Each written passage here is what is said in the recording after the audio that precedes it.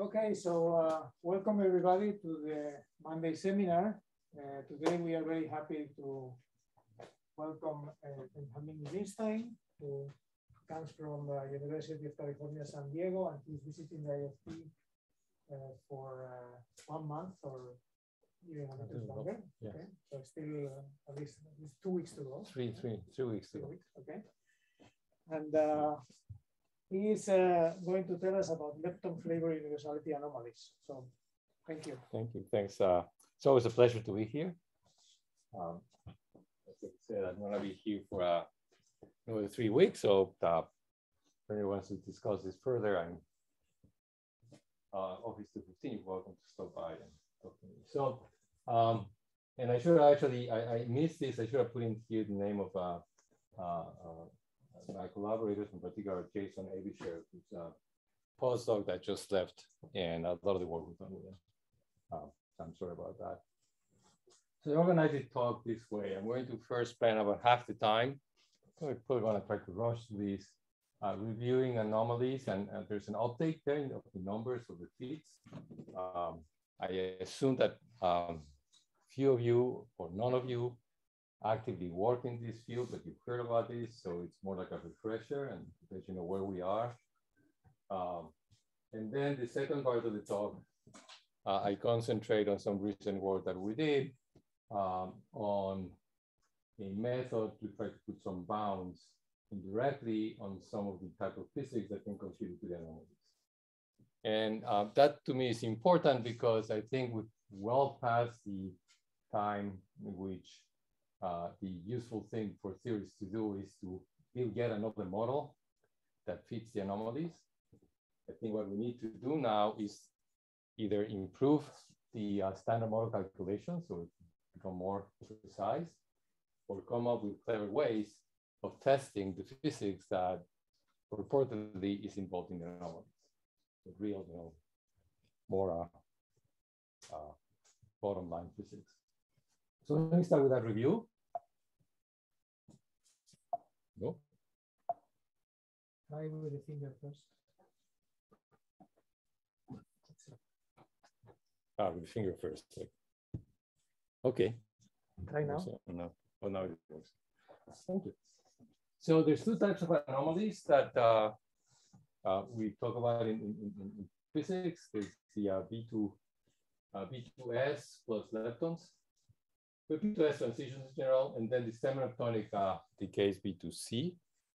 And I'm going to go briefly through what's in them. So I'm going to classify this understanding of anomalies into clean, semi-clean, and dirty. And clean are things like, we'll start with like lepton universally violating ratios. Here's the example that you probably have seen. The rate for decay of a B-meson into kaon plus a muon pair relative to the decay of a B-meson to a kaon and an electron pair. Now, you don't have to be a very careful and bright theorist to figure out that unless you're very close to the end of a spectrum, where phase space can play a role and the mass difference between these guys can play a role, just the universality of the weak interactions and electromagnetism means that this ratio is 1. And so this thing here means that the invariant mass of the lepton pair is taken between 1.1 GeV squared and 6 GeV squared, which is away from the end of the spectrum, which is at much lower energies. And therefore, you expect this to be 1 to very high accuracy. You can actually try to compute the corrections to 1 to tiny. And they don't really depend very crucially on the understanding of the details of the process. So that's what I mean by a clean ratio. A semi-clean ratio is things like the B-meson decay to mu+mu, just to be fair. It just depends on one number, theoretically, that is hard to determine, which is the decay constant, just like the pi decay constant for pi to mu. There's a B decay constant for B to mu. And it's the same decay constant and enters these. And the rest of the theory is short distance physics and understanding the standard model. So you can compute that decay constant, which we do on the lattice, then you could do this. So that's what I mean by semi-plane, because it's not just a ratio that is one, but it depends on one number that we can compute well on the lattice. And then by dirty, I mean a lot of other stuff, like angular distribution and decay of these things, the total rates themselves, for which the theory is not very good. So we need to have some hadronic models and this and that.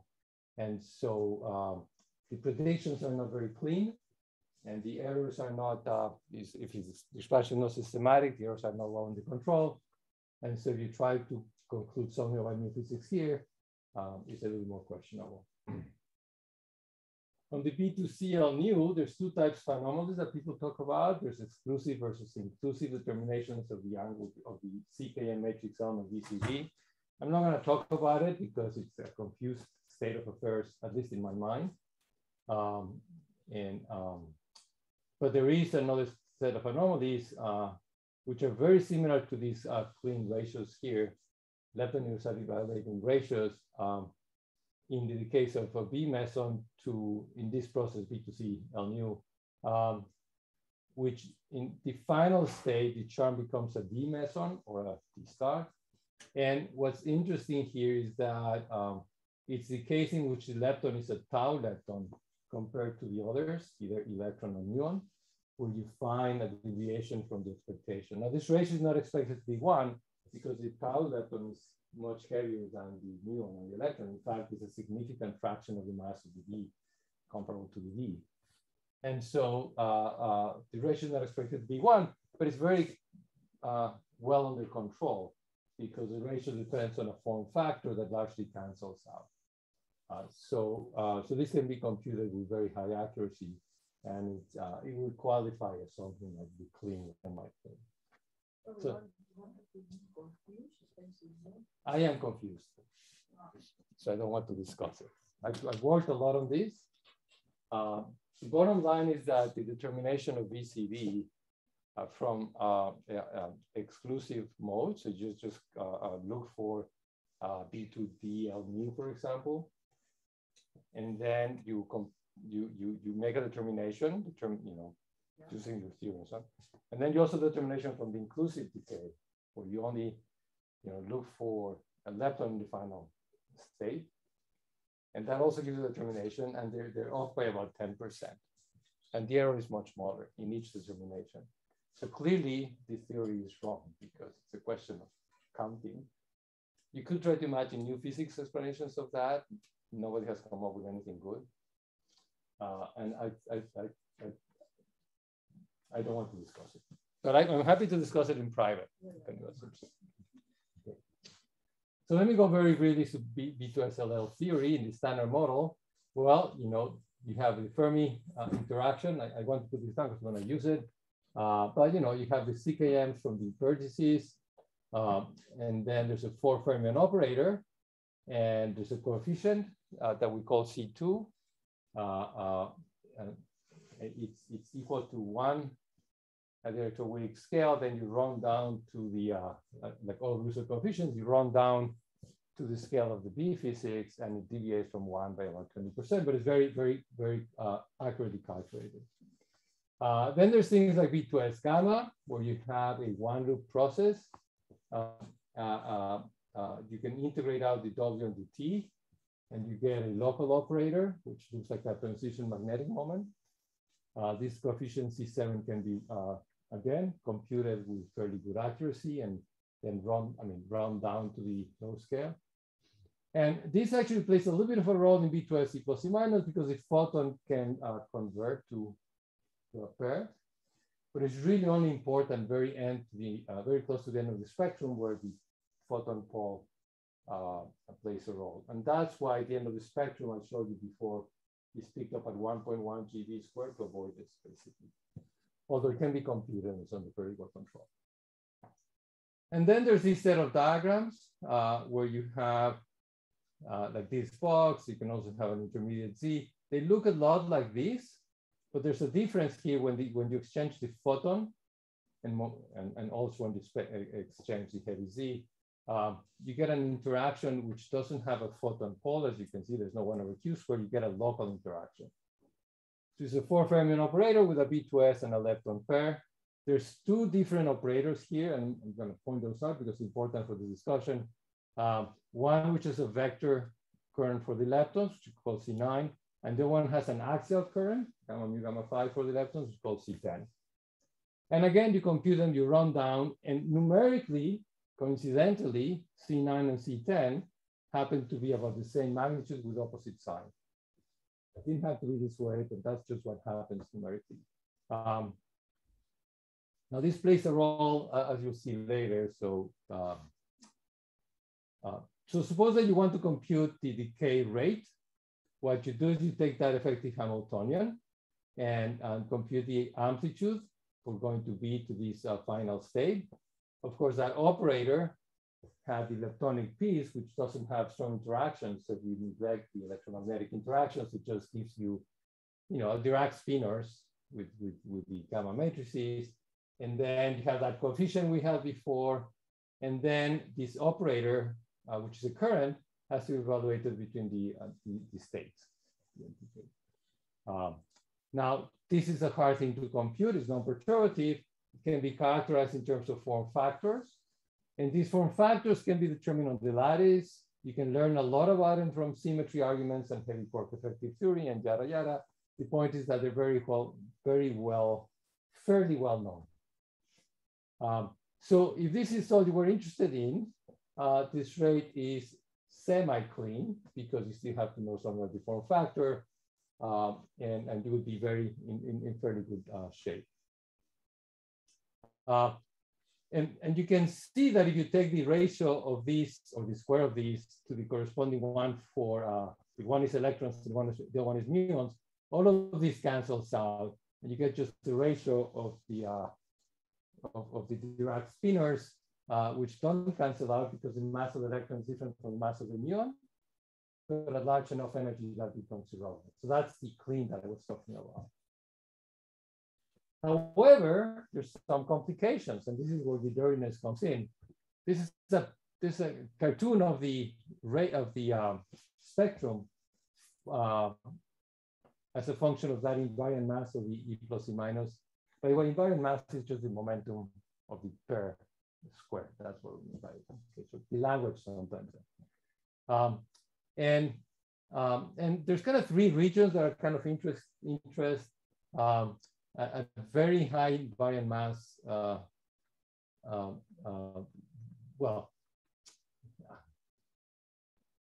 let me just cut to the chase because I don't want to run out of time. But you can see that when the invariant mass is in this intermediate region, when the Q square coincides with charmonium, or the charmonium region, this other operator that I didn't pay attention to before starts playing an important role. And the point is that you can imagine taking this operator, which is just a 3-level Fermi interaction, and take this charm anti-charm, close the loop, make a photon, and you're good. You can also contribute to this rate, except that when you put a CC bar together, not only you get a perturbative loop, you can make a bound state of charm and anti-charm, and you get these incredible resonances, right? And they show like this, additional oscillations here, which are excited states and white states. But also, the effect of these resonances will spread out into some region here. And so we can't ignore these down to some region. And this is number 6 that you saw before. This is 1.126 is some arbitrarily big, thinking that below that we're probably good. We can probably use perturbation theory, and it's not well justified. I'll just say that.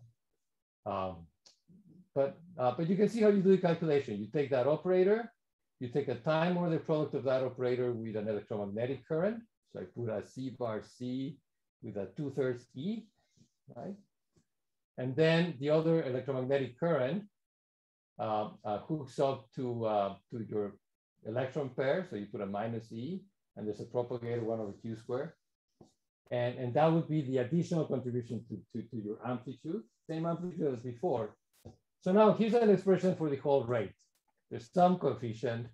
There was the C9 and C10 contributions from the previous slide that I showed you. And now they come with this form factor, F plus square. So now what I did, I took it out and I said, okay, there's an additional contribution from these. Notice that because it's an electromagnetic current, this is a vector current. So it acts just like C9. It just acts in the same amplitude. And I can't quite, distinguish these guys very well. However, there's still lepton universality in that coefficient. So if all you carry is the clean observable, it still cancels out in the ratio. Okay. But the dirty observables depend on these very crucially. For example, the total rate depends on how big this is.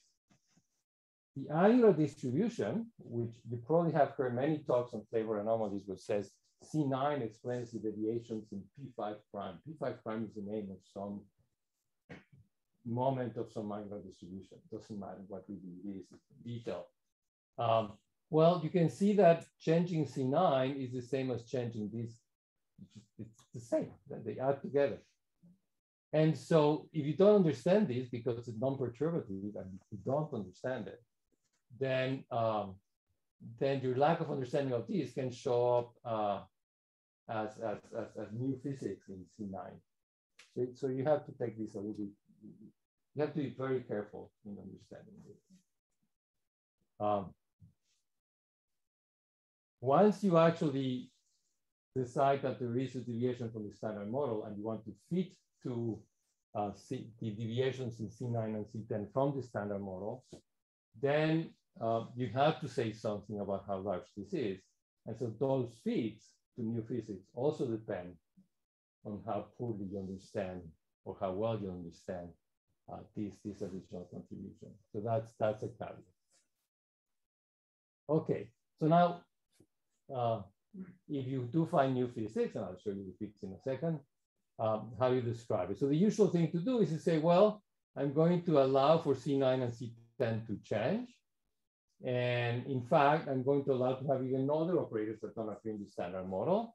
You can take, well, there's also C7 that I showed before, but you can take the chirality flipped operator. So just instead of a V-8 current for the course, I put a V+8. With the same name with a prime, the standard notation.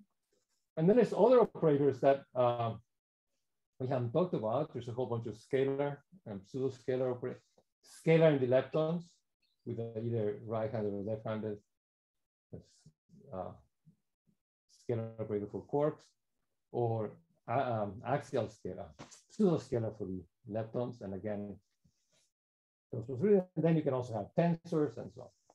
So this is everything you can do, and it gets a little unwieldy, and it's hard to do fits.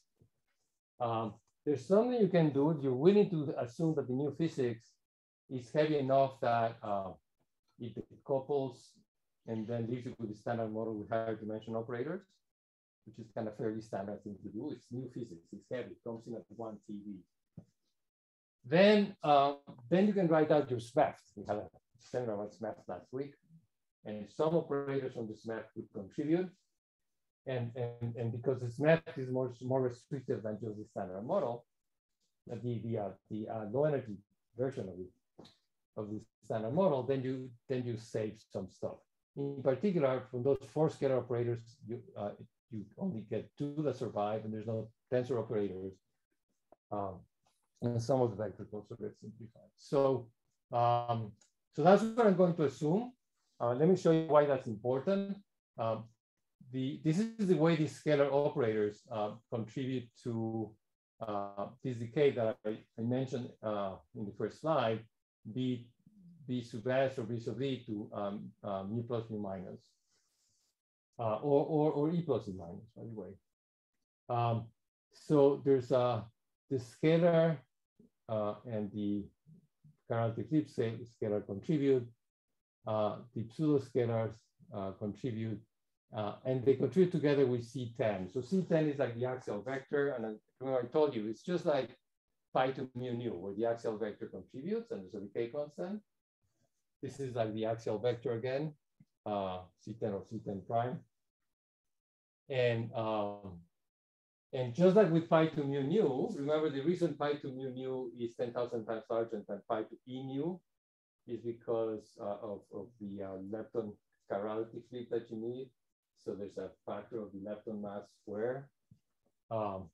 So this current here comes with a factor relative to this pseudoscalar operator of the lepton mass. Now, why is that interesting? It's interesting because this term becomes quite negligible, and you get really from a fit to the new physics, of course, is only in these coefficients or in a shift of C10. But you can see that if these operators are going to be of the size required to explain the other anomalies, which would require them to be order 1, as I'll show you later, then they would completely swamp this operator. And to show you why these ones are interesting, you can see that these differences, of course, this is CS versus CS prime from, using data and fitting to this, you get a band which is fairly narrow, but the band is infinite, so it's very narrow. The numbers could be large enough, and you can still explain the anomalies. It's just a correlation between them. However, as I showed you a second ago, if you assume the physics is decoupling, some new heavy physics, then there's relations between those 4 operators, and those relations change the CP and minus CP prime into CS plus CS prime. So now you see that putting a band of the difference of the square plus the sum of the squares gives you circles. And these circles have, you see these numbers here, 0.2 are very, very, very tiny. And you can even understand the 0.2, as I said, these numbers C10 is 4.5. The type of change that you need to explain the new physics is order 1. And so, so if this explains the standard model and it's suppressed compared to this by a factor of mu1 over mb, which is about 50, 100 over 5 over 5 GD, so 0.1, right? So 0.1 over 5 is about that number, right? And that's why this is so small. You can just see it from this formula, which means that these guys cannot be useful in explaining the anomaly. It's just too small by this, which makes it great because there's no scalars, there's no tensors. All we have to fit to is vectors, and then you can actually do fits. So, so here's what people call the clean fit. This, by the way, so to do a fit, clearly you need to include this data because that's important in restricting these guys. And then these lepton universality ratios. So fitting to those 3 things, we get this plot here. I assume that the only things that vary is C9 and C10. And if you do that, the variation in change from the standard model of C9 and the change of the standard model from C10 is is shown in this plot. If you just look at the standard model value by itself, don't assume anything about new physics and say how good is the standard model fit to data. Okay. Not new physics, just is the standard model consistent with the data? So the standard way to do that for people who do statistics is to calculate a p-value, which is the probability that is the probability that you agreed with the data by accident, and the number is tiny. It's 10 to the minus 5. So in the language that we use in particle physics, it's off by 4.2 sigma from data. In other words, when this gets to 5, that's what people usually would say the standard model is observably wrong. I don't know in language. If instead you put in new physics, say in C9 and C10, and ask the question, which is different, how large is the pool? Then the pool, if you only have a C10, the pool is 5.3 sigma. If you have what we call C left, which is C9 minus C10, as if the current was V minus A current instead of just vector or just axial, you get a little bit more of a pool, but about the same. If you have only C9, the pool is a little smaller, it's 4.5. But you can see that C9 would explain it at right here somewhere. C10 would explain it right there. And then this thing at 45 degrees, a line around 45 degrees, which is what I call CL, works very well. It's very close to that central value. These things at the bottom, let me not go through them in detail, but this is what happens when you make a combined feed of these clean observables that I described and the observables that I call dirties.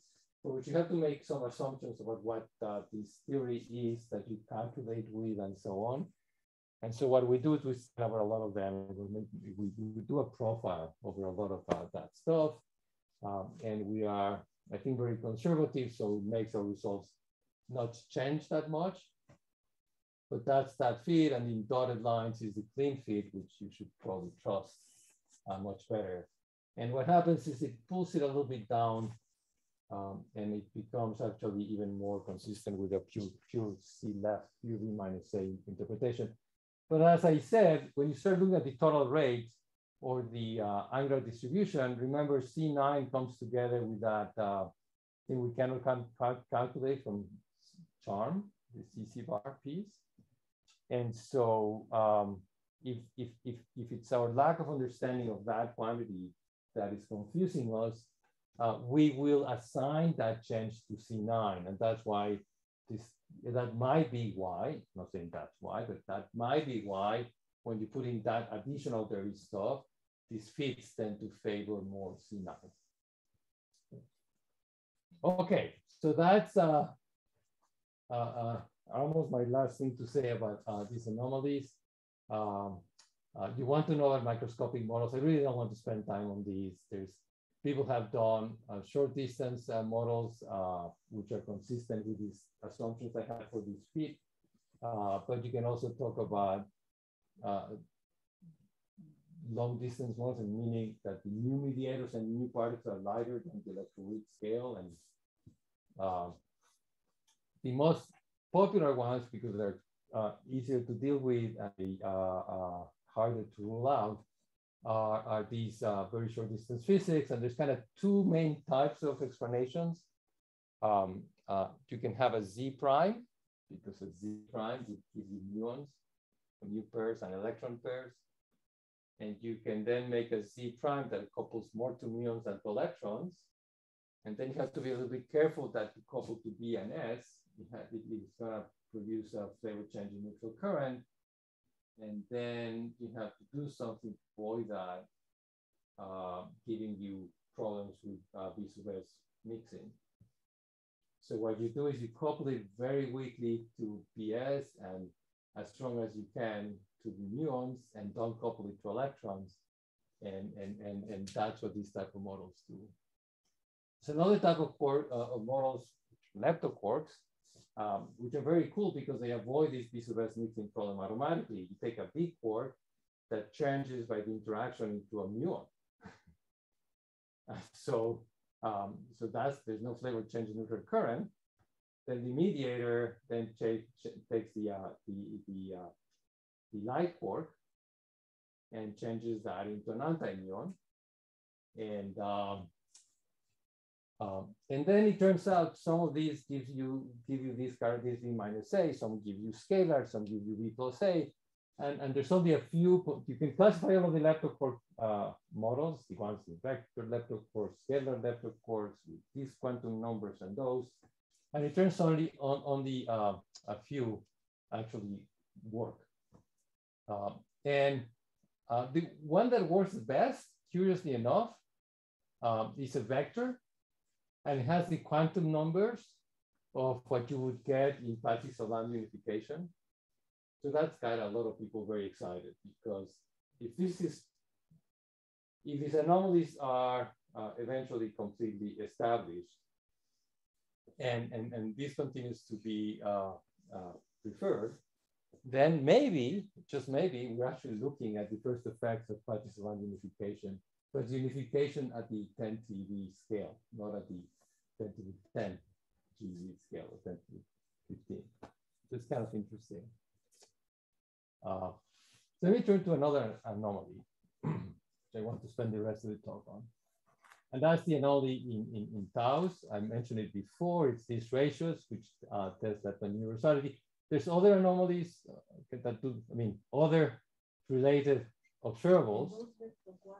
You never inducing one loop with other transitions into the light families of the proton decay and all of that. Yes. So the question was, those lepton quarks, do they induce at one loop transitions to other quarks and proton decay and things like that? The answer is for proton decay, depending on the quantum number of the lepton quark, it may possibly produce proton decay at tree level, or only through a non-normalizable operator, or not at all. And there's just a classification. This one is safe at tree level, the one that works here, but not from non-normalizable operators. Which means that if you had something above Partisan that produces, so if there's nothing of that all the way to the Planck scale, there would be some Planck suppressed operator that would produce proton decay, which is not a problem. Yeah, there's other processes that you can look for that are loop mediated, but because the scale of these particles has to go at 10 TeV, they would be very suppressed. So that would be, if this is correct, it would be a whole other industry of checking all of these things. Right. Okay, so there's these observables. They're all related to this B2C tau mu anomaly. This is again, the excess is more than 4 sigma. I don't want to go into details. I went before for the other case. This is the set of observables that one combines, and this is the standard model prediction. Actually, I have a better slide somewhere, no? Yeah. I think I have a better slide. But anyway, this is from HVAC from a couple of years ago. This is a combination they did. This is some of the data. That's the standard model prediction. So this is the 1 sigma combination of data, and this is the standard model. You can see the deviation. Again, the low energy effective theory from the standard model is a current interaction, V minus A, V minus A. If you want to compute the decay rate in the standard model, you need to get, again as before, the matrix element of this becomes a spinor with some factors, and then the matrix element again can be computed, can be parameterized in terms of form factors. The form factors can be computed from the lattice. In this case, also from experiment, because you can actually do the experiment for electrons and muons and measure it very carefully and fit using something called the Z expansion and compare to the lattice. There's a lot of very good information on these form factors.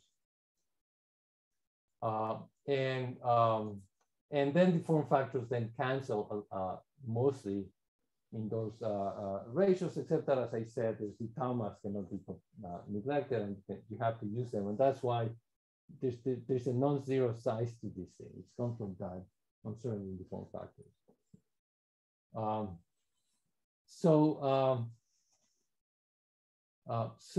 our analysis of the data, again, if you just look at the standard model, the p-value, this is not a small number as before.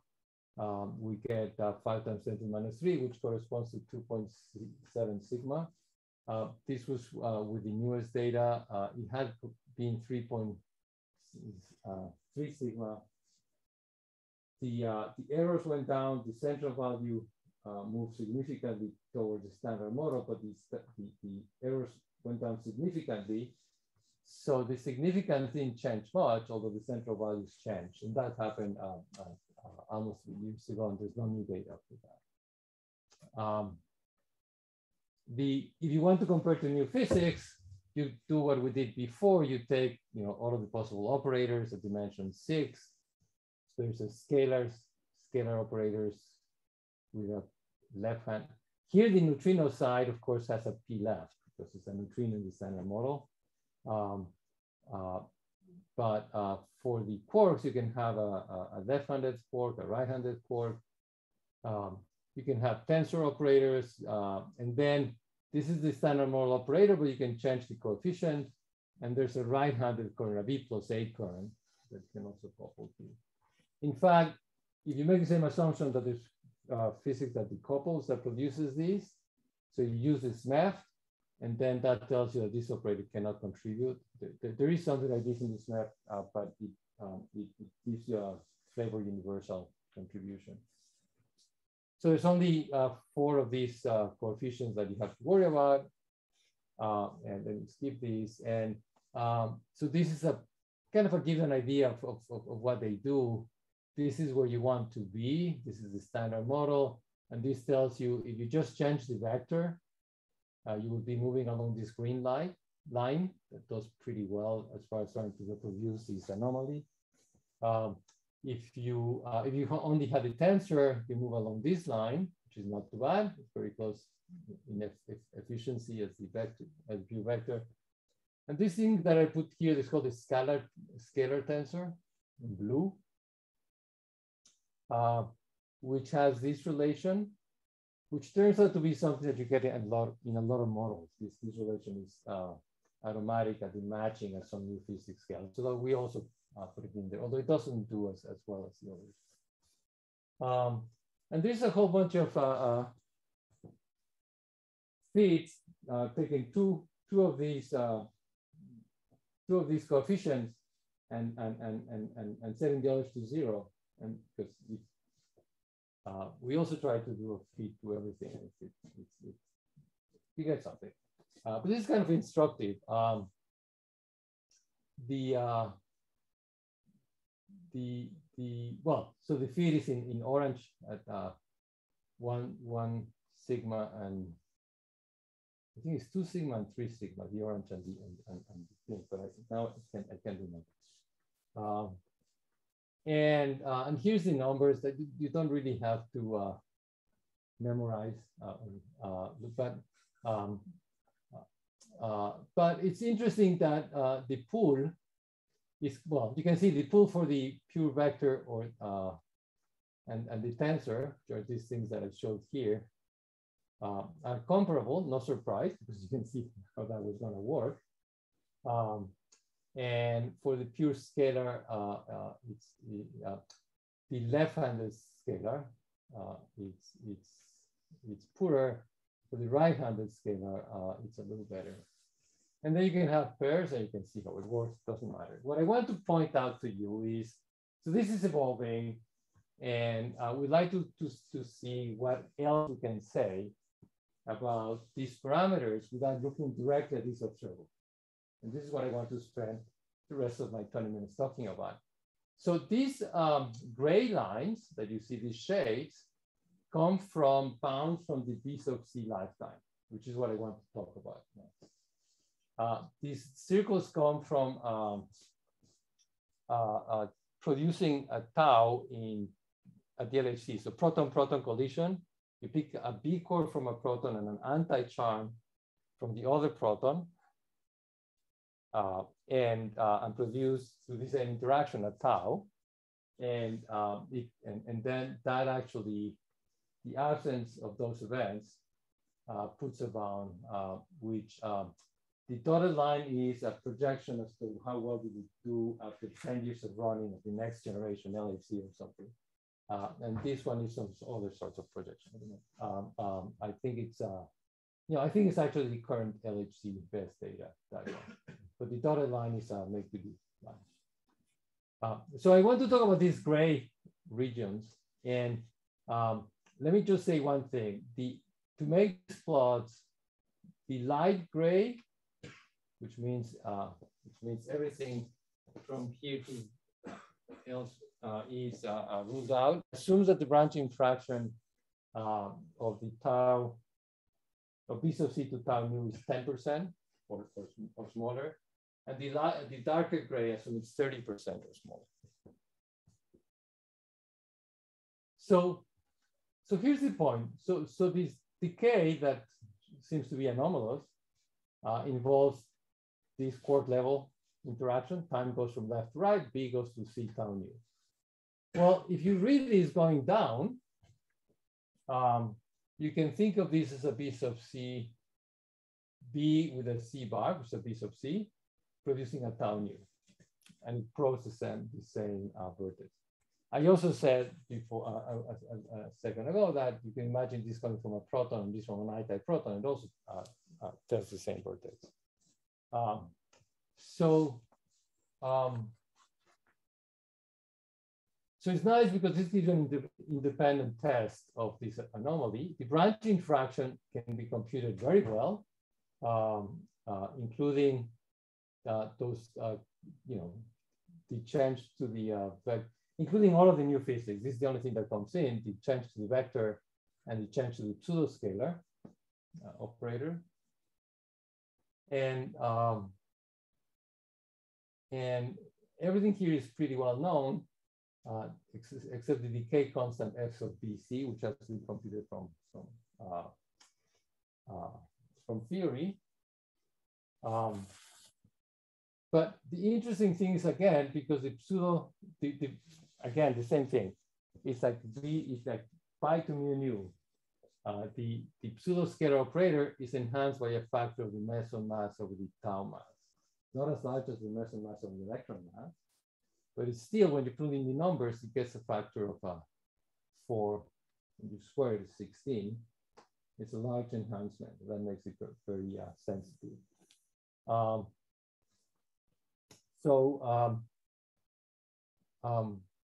if you wanted to use this number, this epsilon p, to explain the new physics of this anomaly, you will need epsilon p to be about 1.5. It's not a big, it doesn't sound like a huge number, but if you put 1.5 in here, the branching fraction for the B sub C decay is 600%. So clearly, you can put a bound on this, right? This is just the first thing that you know. So this is sensitive code. Here's the problem. You open the particle data book. This is what's known about B sub C. The lifetime is known very well. I'll show you in a second. But the branching fractions, nothing is known. This looks like a measurement of something with huge errors. But it's not a branching fraction. It has to be multiplied by some other factor that we don't know. So we don't know anything. And it's not going to change soon. So we need another strategy. And the idea for this strategy was to just make use somehow of the lifetime being known very, very accurately, 1% accurate, 1.5. So we thought that the calculation of the total lifetime is relatively well understood, and that we could use that.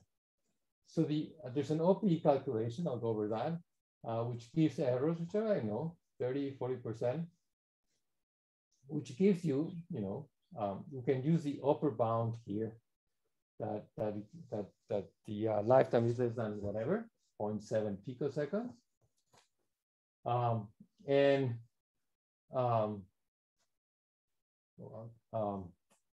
And then if you look at that calculation, the contribution, the contribution that includes B to C tau nu, B sub C to tau nu, is part of this thing that I call OP weak annihilation, which, we looked at the paper, it's 3%. And so, we can say, okay, we're going to match this to the experiment. 97% is that OP calculation. The other 3% is this weak annihilation, which includes this stuff, so it's bigger than this, which allows us to put a bound on this by using the minimum value for gamma obtained as the maximum value of the lifetime from that calculation. And you put that in there, that's very conservative, I think, and you get that the branching fraction has to be less than 30%. And you know, we already saw that this was going to be powerful. Here's a plot that shows you the BC to tau-nu branching fraction versus the this R sub T star ratio. The standard model prediction for the ratio is this. This anomaly is the fact that this is not the standard model value. It's in this range I showed you before. And this line here is what you get if you modify the standard model by adding that epsilon p, right? And so, so sure, as epsilon p increases, you get to this number, but also branching the b sub c to tau increases, and you rule it out quite badly. So you rule it out quite badly if you assume that the branching fraction has to be less than 30%. And this is what was shown in those gray regions in those squares that I showed you before. So I think I'm going to skip this history of B sub C lifetime. It's kind of entertaining, but has no real value to it. So I want to tell you what this calculation is about and what we've done to try to improve it, which is what we spent more than a year trying to do this. So clearly an improvement on the calculation, improving that 30% down to 10%, it will be very valuable. And for that, what we need to do is bring down those errors in the OPE calculation that we got from a paper by Deneke and Bukala. Should give them credit. It's one of the previous slides from 1995. So it's 25 years old. So we've learned something since then. So the OPE calculation, you know, I made a slide to skip this one. Here's what the OPE calculation does. So first of all, the B lifetime you get from getting the forward scattering amplitude and then cutting this. You take the imaginary part of the forward scattering amplitude. And then you assume that this forward scattering amplitude can be expanded as an operator product, as if it were an operator product expansion. So it's a sum of local operators. And these local operators are increasingly more suppressed by something. So in the case of B-meson decay, this is used, and this expansion is increasingly more suppressed in the mass of the heavy quark. For B sub C, the state, you don't have heavy quark effective theory to help you because the two quarks are actually, it's like a jigsaw. It's like muonium, not hydrogen atom, right? And so what you use is a non-relativistic expansion. And so this expansion here is in powers of the relative velocity of the quarks in this state. And so we have this set of operators. And in addition, there's this weak annihilation that plays a role for us because the tau-nu is part of this. If I put a D and an S here, a D and a U quarks, or an S and a C quark, but I put also a lepton and neutrino in this diagram. And this, so when you cut this, you get that kind of a decay. But again, remember, we tend to do inclusive, so you make an expansion of these, and the local operator is a four-quark operator. At the end of the day, what you have to do is compute these coefficients from this thing, and then the matrix elements of these operators between these B sub C states, you have to compute somehow. And the beauty of this is that the leading operator is a symmetry generator. It's like a current. And so the matrix element is known exactly. It's just like it's just the total charge under that current, which is normalized to 1. That's the leading operator. The leading coefficient that goes with that operator happens to then correspond to what you get from computing the quark level decay rate. So the leading term in the expansion is just the perturbative decay width of the quark. And then all of the non-perturbative stuff comes from these higher order operators.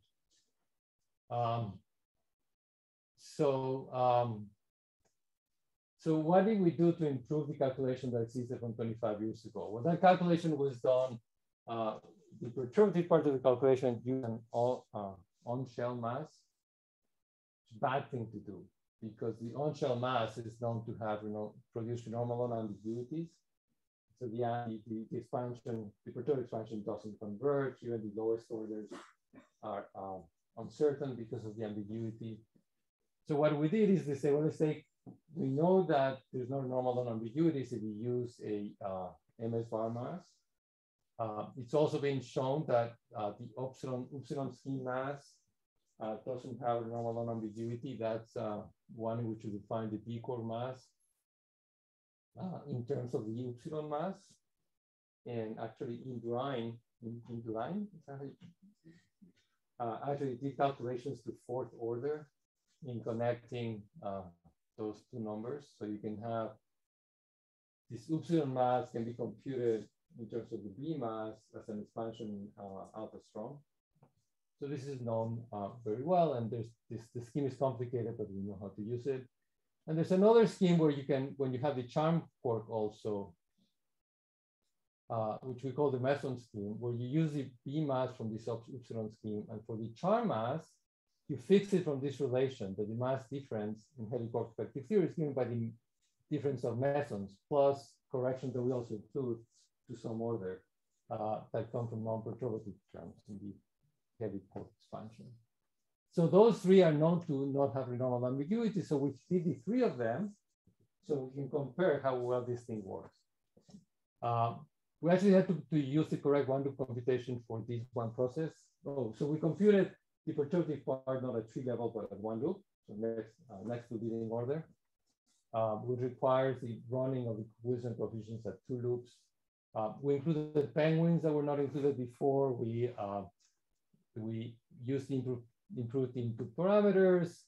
We found new relations from spin symmetry to relate the non-perturbative matrix elements, so there's less input from non-perturbative stuff.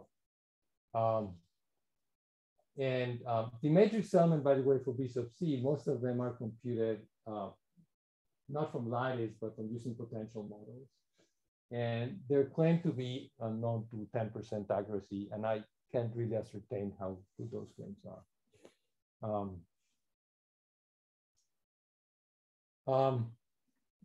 In that non-relativistic counting, these weak annihilation I'll show you Pauling intervals later, operators, which are these four quark operators, actually come in at third order in the non-relativistic expansion. Beta is the velocity. And we don't keep that order in everything else. The beta happens to be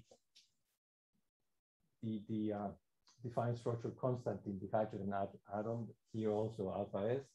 And we turn it up alpha S cubed in the calculation. But the reason it makes sense to keep it keep this PI, these weak annihilation operators, is that since they correspond to two-body decays instead of three-body decays in the perturbative calculation, remember I have this two-body intermediate state here instead of three, they're actually getting an extra factor of 16 pi squared.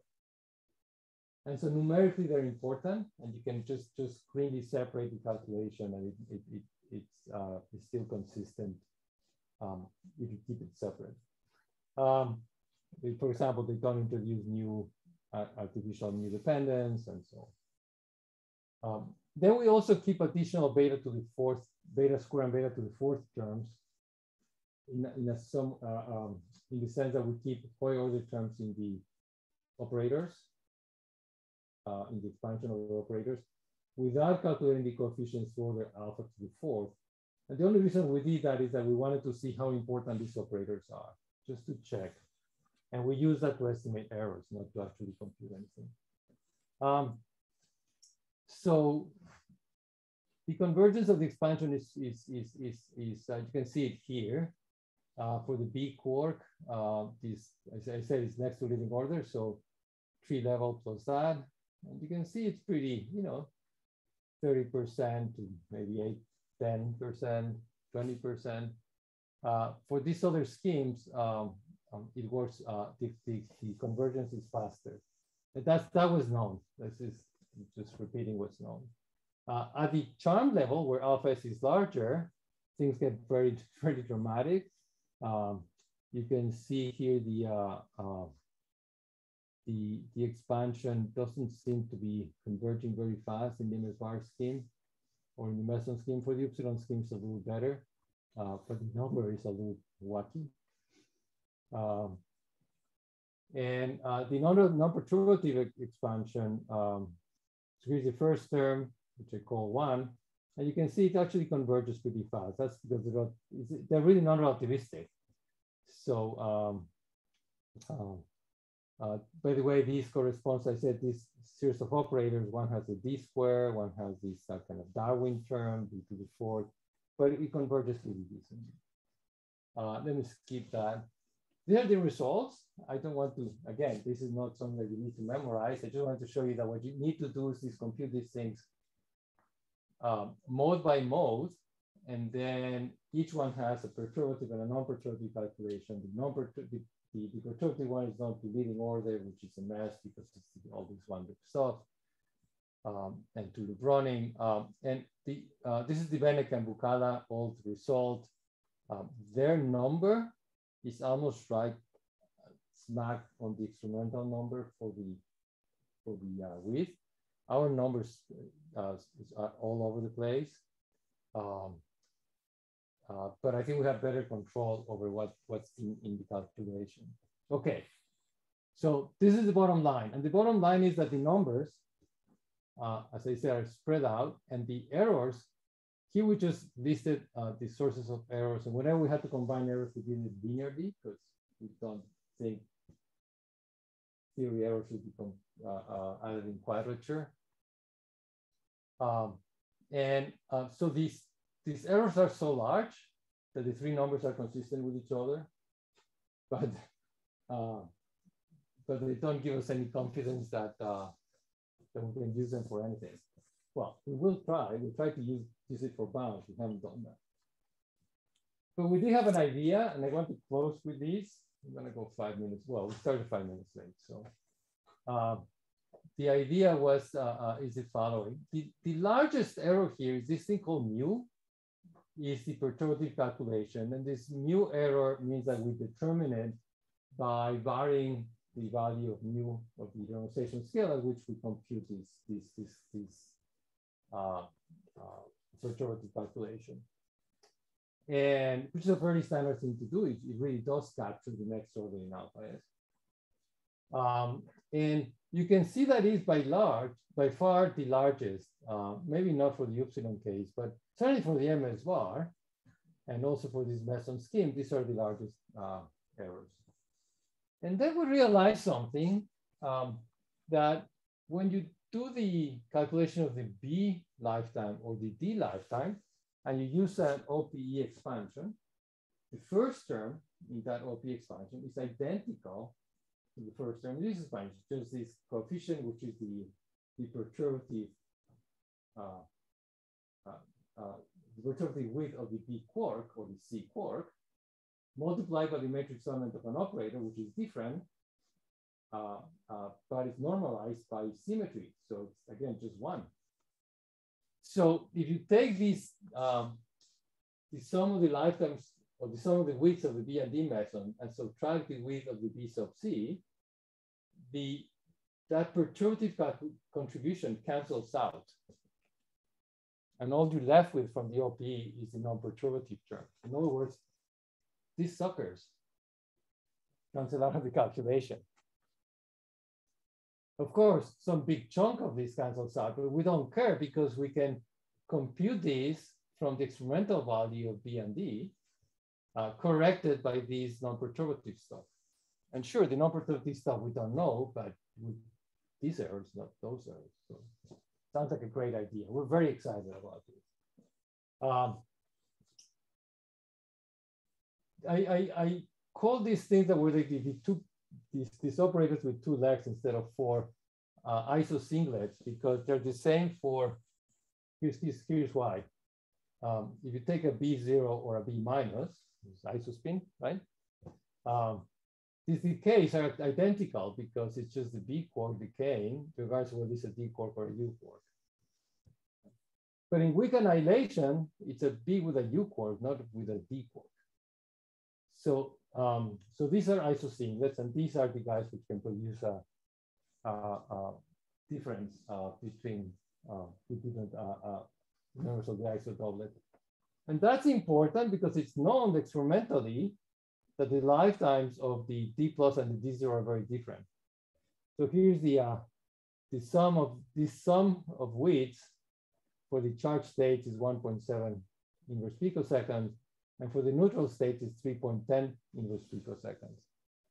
So when I use this for the B sub C lifetime, we have a little bit of a problem here. But remember, we can put in the weak annihilation on this side and see if that accounts for the difference. And sure enough, look at these numbers, right? The correction for the charge, as I just showed the picture before, is large, and it brings the number up to this number, 3.33. Now remember, the experimental value for the B sub C lifetime is 1.9 something, 1 point for the width. So yeah, it brought them all together, but here's a plot. What happens if you take this guy, take all of the non-perturbative parameters and move them around by within the 3 sigma errors, you get this thing, and here's experimental value. Okay, so we have a great idea to solve a problem, and then we found a completely different problem. So we looked and looked and looked, and this is what we came up with. So over years, some of you may have heard talks of the experts in this field. We're not, we're newcomers, telling you what the success it is, the computation of the ratios of lifetimes, B0 over B plus, and even D0 over B plus widths, or lifetimes, the inverse ratio. And here's this is actually a scatter plot. It looks like a straight line, but it's a scatter plot. If you take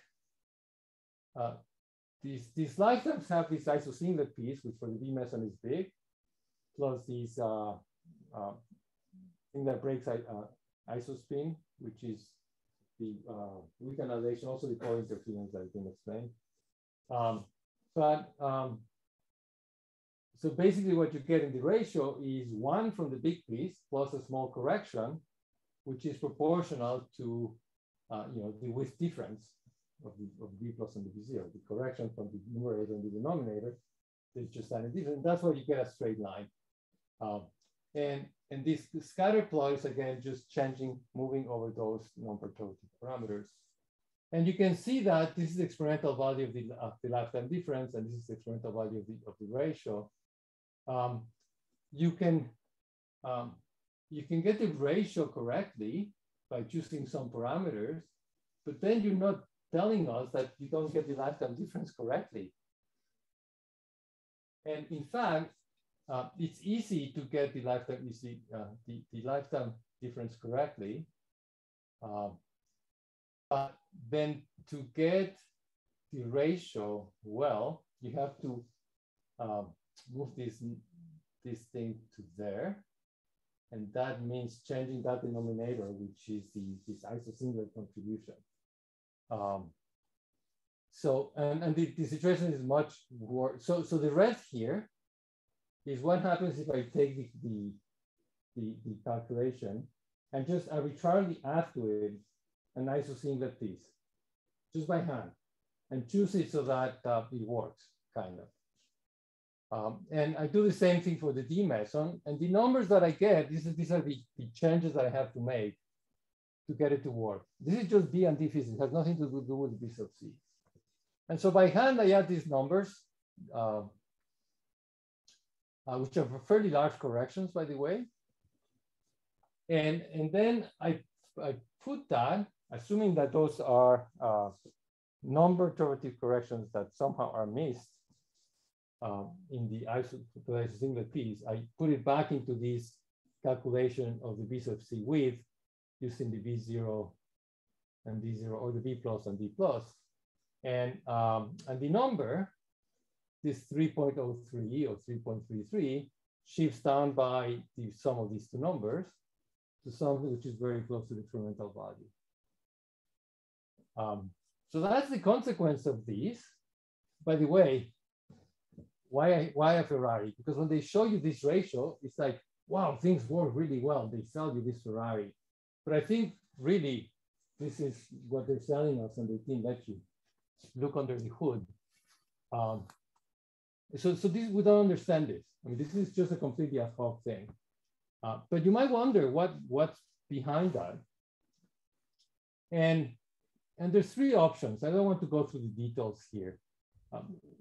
One thing that you can imagine is the expansions are bound, but this is the nature of the expansions. I just want to show you that the kind of expansions that we are looking at are very well behaved. So I don't think it's a nature of expansion question. The matrix, it's probably a non-perturbative issue, and there's a matrix element in particular. It's called this I graph. That is that is not included in the lattice calculation of the matrix elements of the B and D meson lifetime.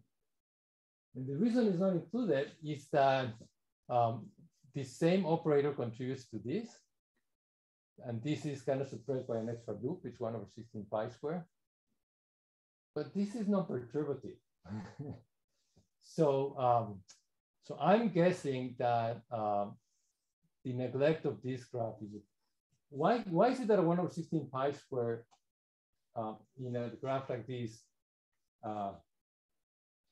cannot be a good counting? So here's an example that everybody should understand. G minus 2. The G minus 2 of the electron is alpha over pi. That's in Schwinger's gravestone, right? Clearly there's 1/16 pi squared. G minus 2 of the proton is the same calculation. The G minus 2 of the proton is 2, not alpha. Right?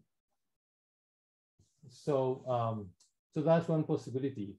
Now, this is going to be computed eventually, and if it's not suppressed, oh, by the way, if you assume that this is enhanced by 16 pi squared, you get about something which could explain this, which is kind of interesting. But if that doesn't happen, then the whole assumption that you can do this OPE, which is not really guaranteed by anything, it's a kind of somewhat ad hoc, could be called into question. And then all of these factorial calculations of lifetimes and lifetime differences and width differences and all of that goes out of the window. So, and the last possibility is new physics, which I don't think has any chance of competing with this, which is all 3 levels. So this is my last slide. Sorry about extra time. Okay, so what improvements would we imagine? If somehow you get this justified, this ad hoc thing becomes justified, we don't understand how yet, then I show you that this number could be obtained, which would then be useful in understanding these R's of D anomalies. But to make this useful, I have to take this number and make it smaller. Remember, the whole point was to make this error smaller. So this 0.51, which is actually in the meson scheme, is broken out into these contributions. And the first one that I put in here in red comes from the non-perturbative calculations in B sub C. And those are computed at the very crudely. So all calculations, the Wilson coefficients at 3 level and so on. So I think these can, with very little effort, be reduced by a factor of 2.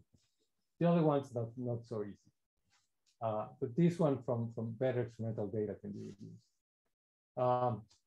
Okay, what kind of bounds do we get from what we have already? Well, the one is scheme, which overshoots the width, gives you a tremendous bound from the new physics. The meson schemes which undershoots it, or this B plus D idea that we had, which also undershoots it, it's 1.75, gives you worse than the 30% that we already have. I like to be very honest. I don't like to sell the used cars. So that was kind of. So the better way to do this is by doing a fit, and we're gonna working on that. Okay, so here's my summary. The anomaly signal is increasing. Well, for RSLB, it's going down a little bit, but I didn't tell you this for DV2S. We had an update of last October with new data, and it went to this 4.2 sigma. That was a new bit of information. I said at the very beginning, I think the time for theorists to write models is fast. I mean, I think we know a lot about what models work. I think we need to have better standard model calculations or new tests like this one that I described above, or other such ideas. And finally, P&D lifetimes are, I think, a little bit of a mess. I think there's very serious questions with the calculations that exist. And in particular, the question as to whether this I graph that is not computed completely on the lattice is the solution, or the OPE doesn't work, or why. So that's an open question. And we're all looking for Bell too to give us some new results on anomalies, because that we want that 4.2 to become 5. So thank you. And sorry for taking an extra.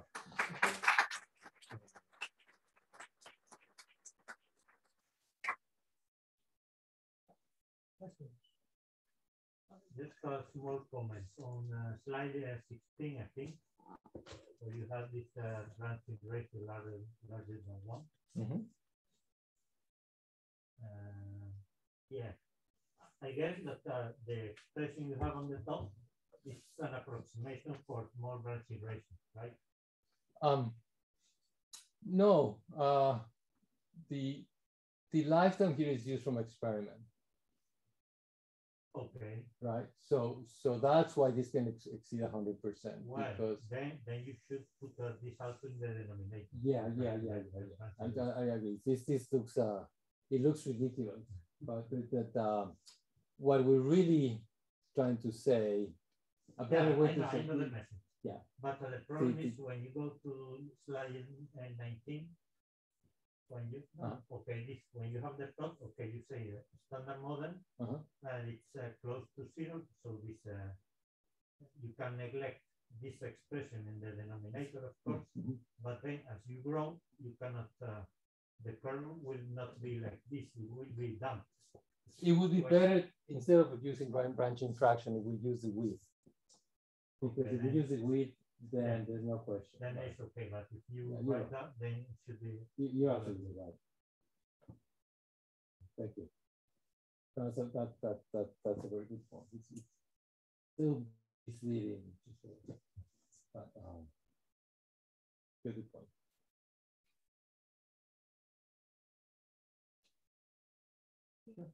Can you comment a little bit more about this discussion of the first part of the talk and the explanation in terms of C9 and C10 that you mentioned, that there is a term that is not possible to separate from C9 effect, and sometimes the conclusion to C9 is not so clear because it is mixed with the other term that you were calling non-perturbative, that comes from the distribution in Q squared, in the entire mass of the electron first. Is there any way to separate the contribution of in the interpretation in terms of C9 and C10? Cannot you use the distribution with Q squared as to separate such a contribution? So that's a very interesting comment. Maybe you can repeat the question for the Zoom people. Let me repeat the question for the Zoom people, and let me find the slide. I didn't write the number. There it is. Yeah. So the question was. In the discussion of anomalies, we saw that there's a contribution that comes from these 4-quark operator with charm that in particular can produce charmonium, but that gets confused with the contribution from C9, which is a short distance contribution, and therefore it makes it hard to really disentangle the anomaly from non-perturbative effects. And the question is whether we can do something to disentangle these by looking, for example, at at momentum distributions or environmental distributions. And so there's a proposal by the group, by the Rome group of Marco Ciuccini and collaborators to do just that. And to do, so what they do is you can take this quantity here and replace it by an ad hoc expansion, which is probably fairly well justified in powers of momentum. And you just keep a few terms because the momentum is small relative to the scale at MB.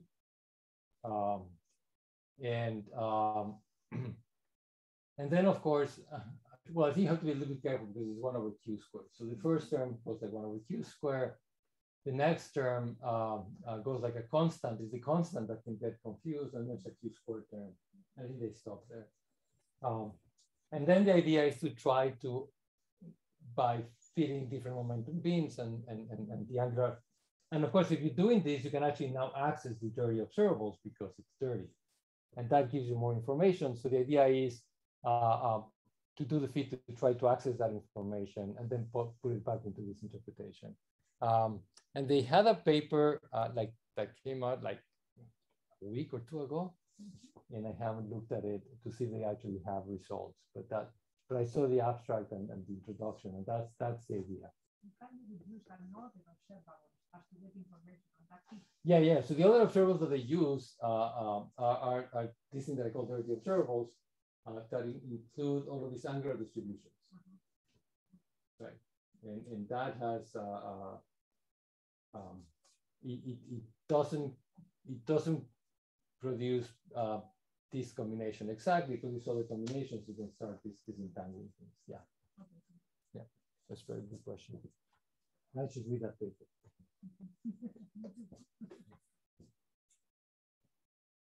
More questions or comments? What instructing is the point?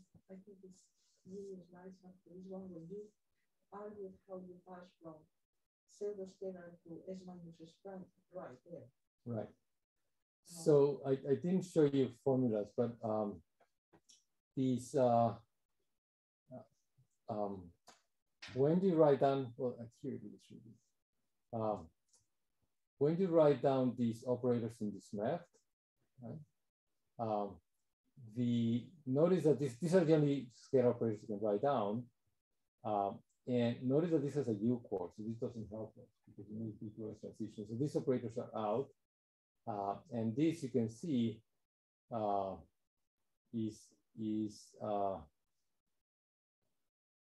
you only just have these two operators just because of the flavors that you can give that, right? It's right. So so there's only two operators instead of four, and when you write them out, they correspond to particular chiralities. So instead of CS, you get CS minus what we call CP in one combination, and instead of CS prime, you get CS prime plus CP prime.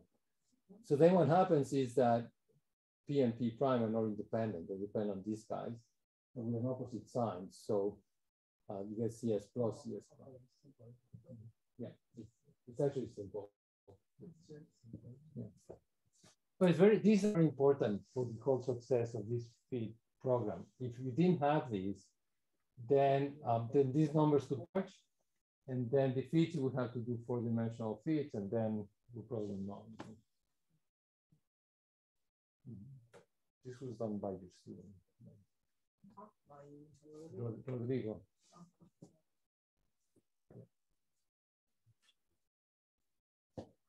Okay, no more questions. All right. So we thank you, Benjamin, again. Thank you very much.